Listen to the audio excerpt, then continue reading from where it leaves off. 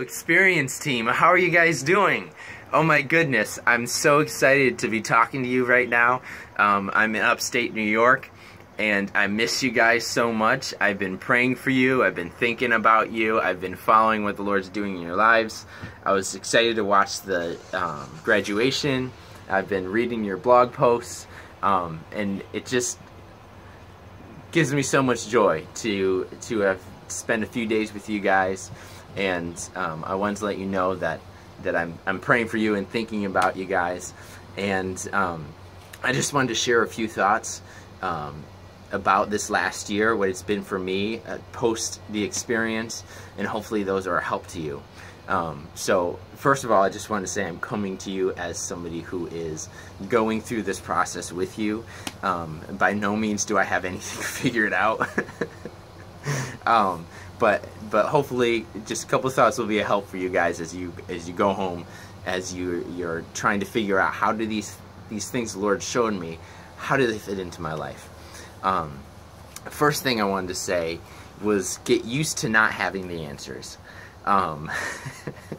It's kind of funny, but some of you guys may have gone, well, your world may have turned upside down at the experience. Mine did.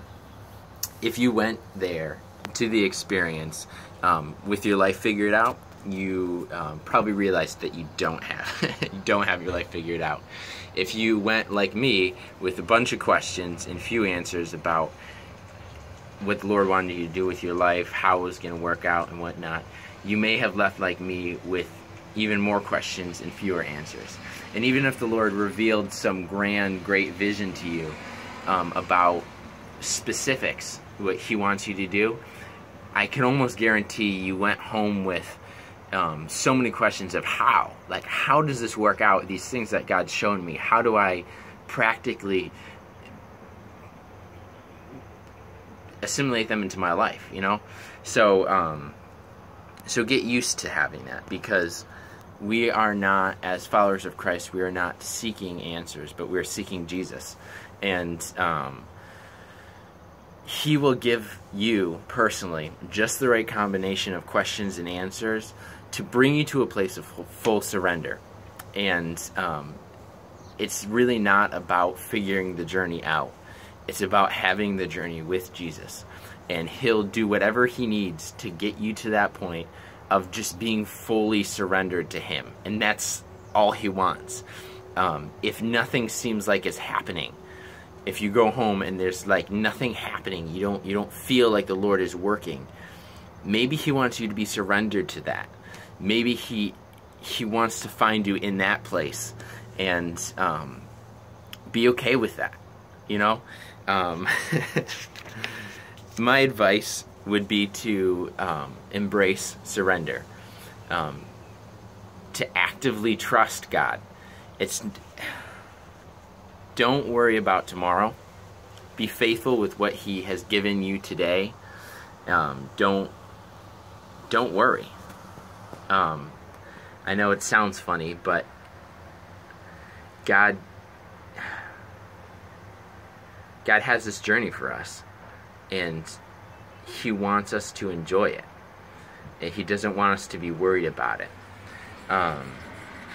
So I wanted to share a verse with you, Philippians 1:6, that the Lord who has begun a good work in you is faithful to complete it into the day of Jesus Christ. And just rest in that. You know what I mean?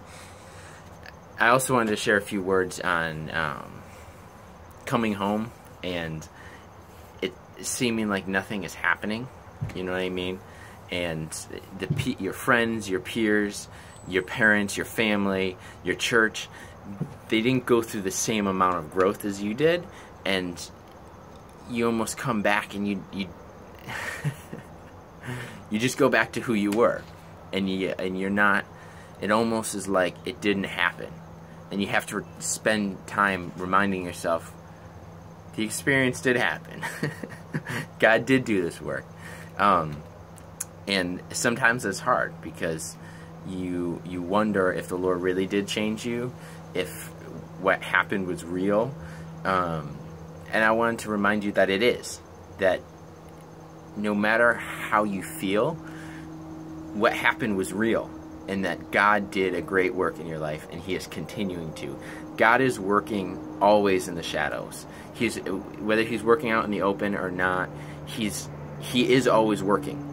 And you can't always see it. And a lot of times, He's doing His greatest work when you cannot feel it. So whether you go home and God is just rolling and there's so much happening, or you go home and you're just,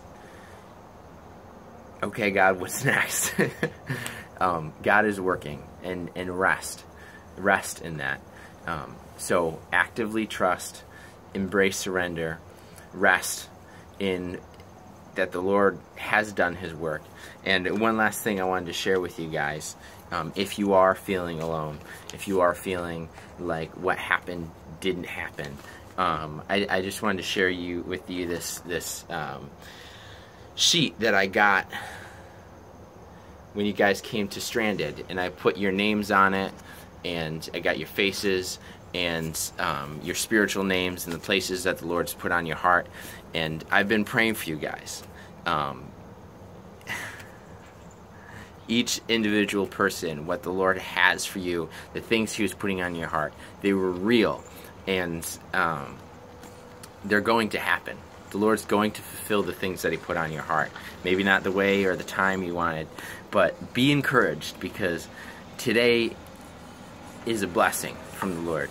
And just actively rest, be fully surrendered, embrace surrender. Don't necessarily seek all the answers, but seek the face of Jesus, and He'll walk with you today. So that's about it. I just also wanted to say, if any of you are in upstate New York at all in the future, let me know, because you got to come see Niagara Falls. You can stay at my house. You guys are always welcome, and know that you are a part of a family that is international, and the Lord is working, and you are part of that. So many blessings.